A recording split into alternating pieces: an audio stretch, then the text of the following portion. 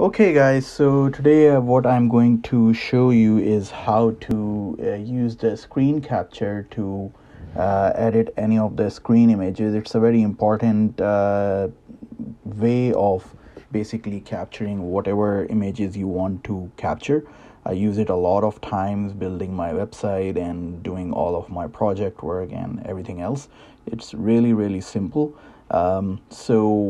Let's jump on and I'll show you how that works. So basically, if you look on your keyboard, there should be a print screen button right where I'm circling my mouse. Somewhere around there should be a print screen button. So what you will do is whatever screen you want to capture, let's say if I want to capture this part of the screen as an image, so I will press that print screen button. It will capture this whole screen, and then I will open up Paint, which is an app, a very basic and old app, but it's very useful. So what I do is that there is a paste button over here. I just press that. It basically pastes the whole screen capture image, and this image is pre-selected, but if you want to select the whole image, there's a select all option here. You just press that and it will select the whole image again. So you move it to wherever you want. I wanted this part of the image to capture, so I move it over here. Then over here there's a white space. You can click anywhere around here and it will unselect this image. Now what you want to do, you see at these white dots.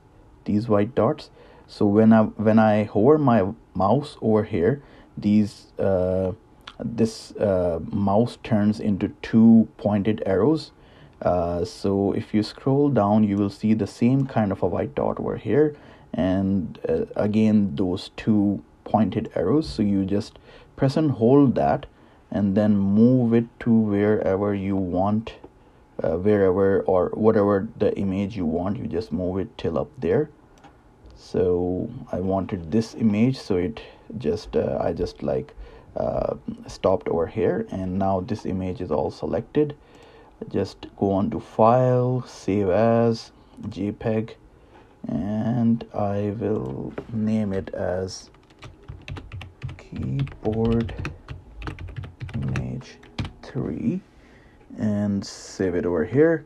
So now my image is all saved up. If I want to take a look at it, I will go on and see, this is my image, Keyboard Image 2. Okay guys, so that's it for today, and this is my own keyboard on which I was doing all that work. Please like my video and subscribe my channel, Riz Life in Canada. Thank you very much and see you next time. Take care. Bye-bye.